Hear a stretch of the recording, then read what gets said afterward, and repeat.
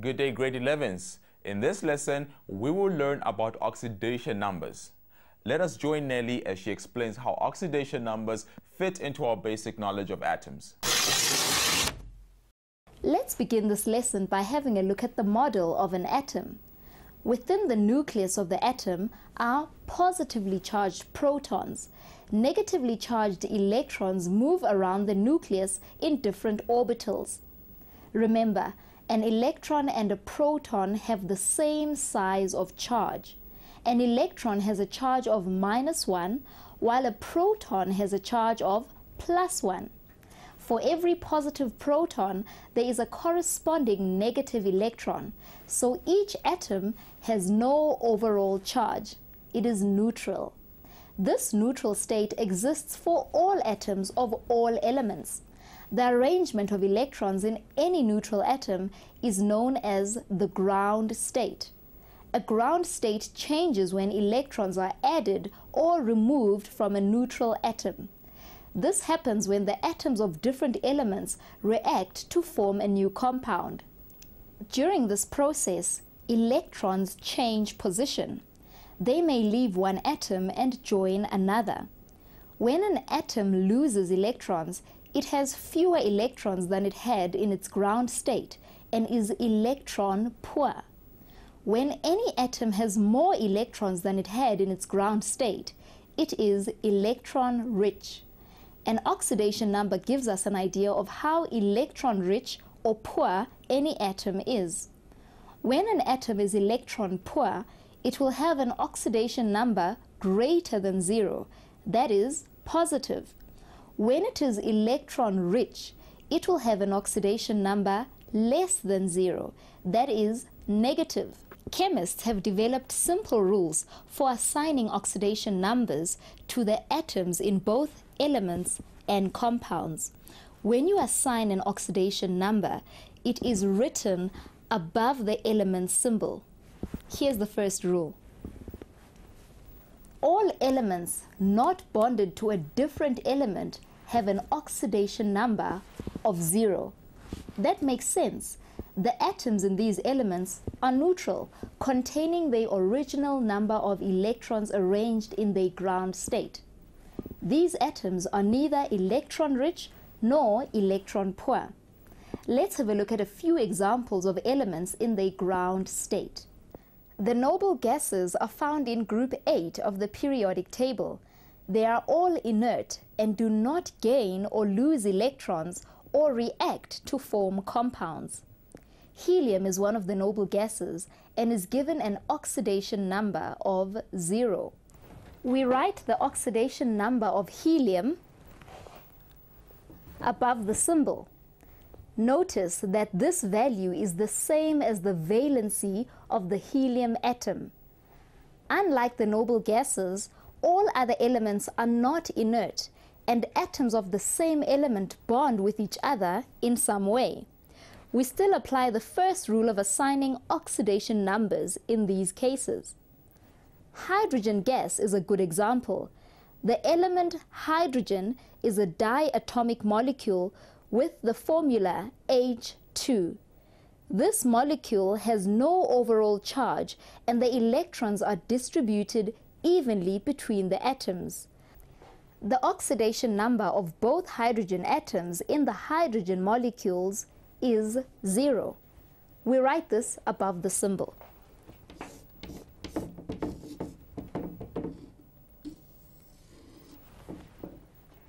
The sum of the oxidation numbers is written below the symbol. In this case, the value is also 0.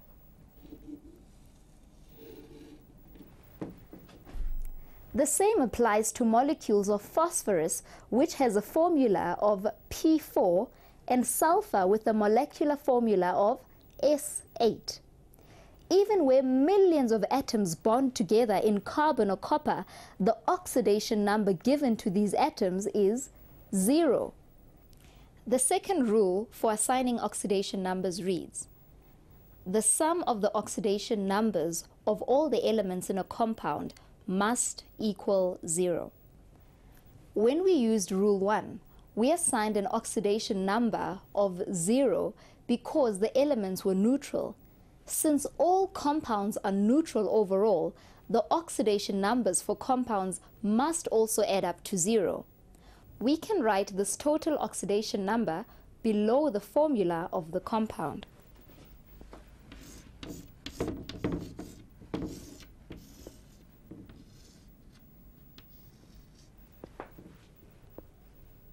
Now remember, we said that elements become electron poor or rich when they bond with each other. So some elements in a compound must be electron rich and some must be electron poor. To comply with Rule 2, we must assign oxidation numbers to all the elements within a compound. If we do this correctly, the sum at the end will be 0. The question is, how do we know which is which? Fortunately, we have another rule to help us. This rule lists the known oxidation numbers for elements in certain groups of the periodic table. All elements in group 1 of the periodic table have an oxidation number of +1 when they form compounds.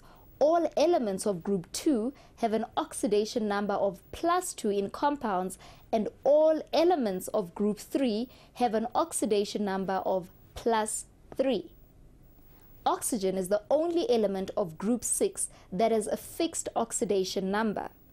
When oxygen combines to form an oxide, it is given an oxidation number of -2. All elements of group 7, the halogens, have an oxidation number of -1 when simple halide ions are formed. There are two important things to notice as you look at this rule. Firstly, you should see that the oxidation numbers assigned by this rule corresponds to the valency of the elements covered by this rule. Also notice that Rule 3 doesn't give the oxidation numbers for elements in all groups of the periodic table.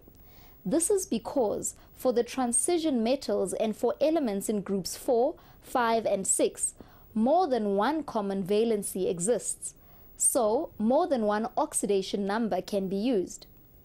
But using both Rule 2 and 3 together makes it possible to calculate oxidation numbers for all the elements in any compound. See if you can do this for sulfur dioxide, which has a formula of SO2. The oxidation number for oxygen in sulfur dioxide is -2 because it formed an oxide. We write this above the oxygen in the formula.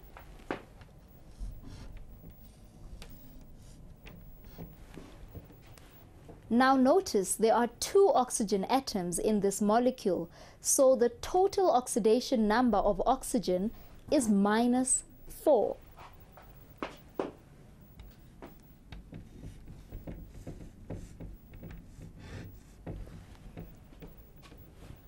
From Rule 2, we know the total oxidation number for the compound sulfur dioxide has to be 0.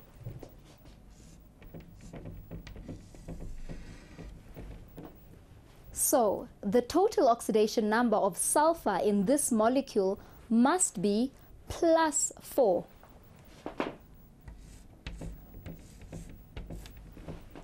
Since there is only one sulfur, this is also the unit oxidation number of sulfur.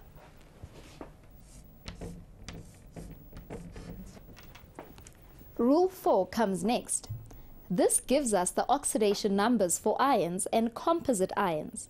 Remember, a composite ion is a group of atoms that carry an overall charge. These ions can also be called radicals or polyatomic ions. Rule 4 reads thus: in any ion or composite ion, the sum of the oxidation numbers equals the charge of the ion. Here's a simple example for you to practice using this rule. Assign oxidation numbers to all the elements in this blue crystal, copper 2 sulfate. From the name of this compound, we know that the copper ions in this compound have a valency of +2, so the oxidation number must also be +2.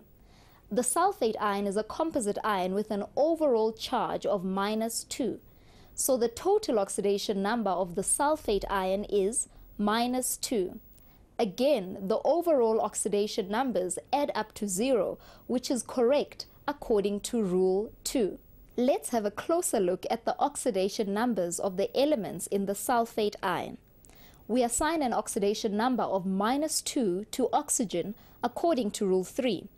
Notice there are 4 oxygen atoms here, so the total from these oxygen atoms is -8. We now need to assign an oxidation number to the sulfur of the sulfate ion. Sulfur is in group 6, which is not one of the groups mentioned in Rule 3. We need to work out its oxidation number. Using Rule 4, the total oxidation number of the sulfate ion must be -2. We have just worked out that the total oxidation number of oxygen here is -8. The sum of the oxidation numbers must be the same as the charge of the ion, which is -2. How do we arrive at -2? By adding +6 to -8. So the total oxidation number for sulfur must be +6. Since there is one sulfur atom in the sulfate ion, the unit oxidation number of this atom is +6 too. Thank you, Nelly, for the explanation of the rules on how to assign oxidation numbers. Grade 11s, please make sure you know these rules very well. They are important as they help us to keep track of which elements in a reaction lose electrons and which gain electrons. Remember to try some of the questions in the task video so that you can practice assigning oxidation numbers. Grade 11s, you will find more information about redox reactions at www.mindset.co.za/learn. Until then, goodbye.